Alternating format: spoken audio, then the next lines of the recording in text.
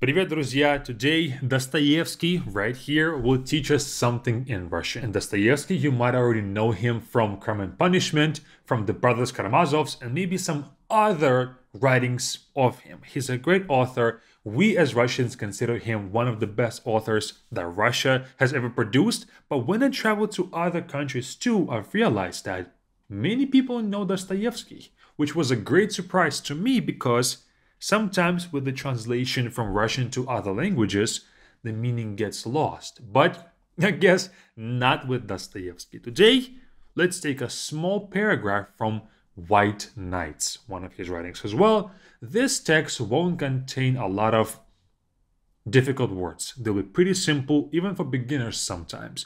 But we will learn how to use Russian language the same way as Dostoevsky does. A master of Russian language, of course. So let's learn from the best. Let's read it first, and then read it sentence by sentence, breaking down the most crucial parts of it. Let's get right into this. Я пришел назад в город очень поздно. Уже пробило 10 часов, когда я стал подходить к квартире. Дорога моя шла по набережной канала, на которой в этот час не встретишь живой души. Правда, я живу в отдаленнейшей части города. Я шел и пел, потому что, когда я счастлив, я непременно мурлыкаю что-нибудь про себя. Как и всякий счастливый человек, у которого нет ни друзей, ни добрых знакомых и которому в радостную минуту не с кем разделить свою радость. Вдруг со мной случилось самое неожиданное приключение. A very short paragraph, but there's a lot of useful things in it. So, first sentence. Я пришел назад в город очень поздно. I came back to the city very late. So, я пришел, I came, I arrived. This пришел, при will have a meaning of arrival as a prefix. And шел means just simply walked. Walked plus arrived, I got to the city. Назад means back. So, he went somewhere and then he returned. So, назад means back. В город means into the city. В can mean in the city or into the city. Очень поздно, great two words. Очень поздно, very late.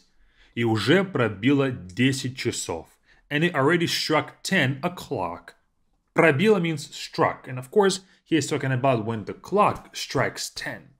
Уже here means already. And 10 часов, 10 hours or 10 o'clock. Когда я стал подходить к квартире. When I started or when I was coming up to the apartment. When I began to approach my apartment. Когда means when. Я стал подходить. I started to approach. Подходить, this под as a prefix, means to approach a certain place. And квартире means to the apartment. And notice how I read this к квартире. I don't say к квартире. We kind of make this k as a double length sound. Квартире, квартире, like that. So it's a bit more enunciated when they're doubled. Дорога моя шла по набережной канала. My road or my path went along the bank of the canal. So дорога моя, my road or my path. Шла, went, or was kind of on, по набережной канала. On the bank of the canal or the embankment of the canal. So here he is walking down this embankment with the river next to him and all of that. So he is walking down that embankment, на которой в этот час не встретишь живой души, where at that hour you would not meet a living soul. На которой, on which, so he is further describing the embankment, on which, в этот час, at this hour, at this час, hour, or at this time. Не встретишь, you cannot meet or you won't meet. This word встретишь is conjugated to ты. So whenever we simply say a hypothetical thing, you won't meet or nobody will meet, we conjugate it to second person singular. Не встретишь, you won't meet. Живой души, a living soul. Живой means alive or living, души means soul. Правда, to be honest or indeed, я живу в отдаленнейшей части города. Я живу, I live, в отдаленнейшей, in the furthest, or the most remote, части, part, города, city. So indeed, or to be honest, I live in the furthest part of the city. Я шел и пел. I was walking and I was singing. Потому что, because, когда я счастлив, when I'm happy, когда, of course, again is when, я счастлив, I'm happy. And this first two letters, S, ch, I don't read them as счастлив. We say счастлив, like that. Я непременно мурлыкаю что-нибудь про себя. I always hum something under my breath, or something to myself. Непременно, always, all the time. Мурлыкаю can be to hum, but also can be when a cat meows. That can also be мурлыкаю, okay? But for now, of course, it means to sing, to hum something. Что-нибудь means something. Now, что-нибудь is something when it's anything, really. Про себя means under my breath or to myself.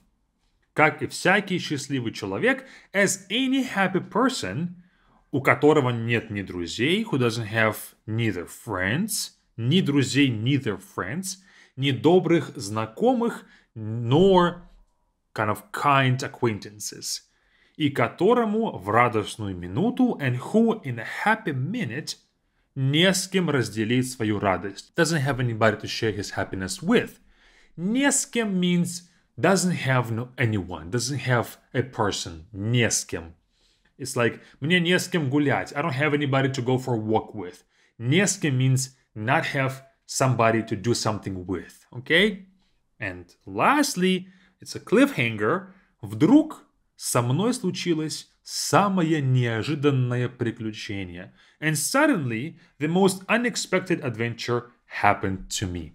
Вдруг here means suddenly. Со мной means with me. Со мной случилось, in fact, happened to me. Самое is the most неожиданное, unpredictable, unexpected приключение, adventure. And that is all. There's a lot of great words here that we have highlighted, but most importantly, notice how he connects kind of long parts of a sentence with different words like когда, потому что, and который. These three words he used a whole lot to connect different parts of a sentence to make it one holistic sentence. And that is all. That's all from Dostoevsky. I hope that you can read his writing someday. And if this content is right what you need for your Russian, check out our Be Fluent Camp with this button right here. We have an advanced course where we learn through practice. We learn through reading, through literature, through poetry as well. So check it out with this button right here and keep on watching our YouTube videos with this next one. It's up to you.